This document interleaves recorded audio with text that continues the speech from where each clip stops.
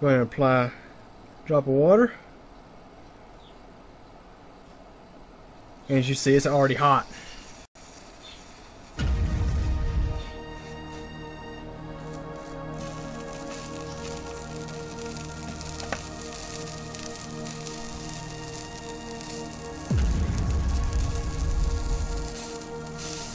Feels under load.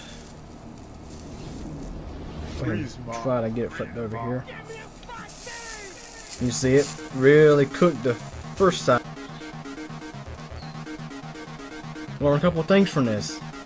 You learn how fast the CPU can kill over when there's no heatsink applied, and you also learn how hot the CPU can get. The CPU was already getting burnt out, so it wasn't putting out as much heat. I'm about to have this as a little snack.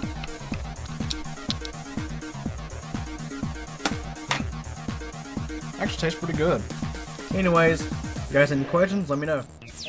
At the 2012 CES, Intel touted DirectX 11 support on upcoming Ultrabooks and attempted to demonstrate the technology using a racing game. But if you look closely, you'll see it's video playback of the game rather than live gameplay. So IBVich graphic, I've got DX11. Let me show you the Formula 1.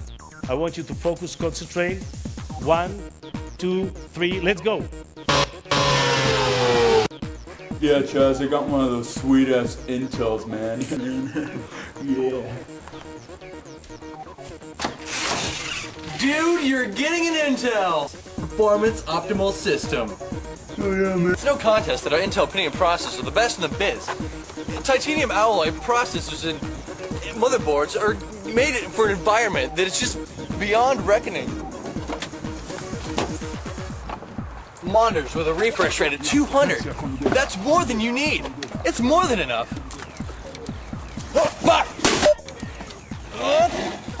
This thing's heavy. It's so powerful.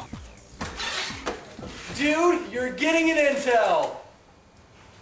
Where's the rest of the computer?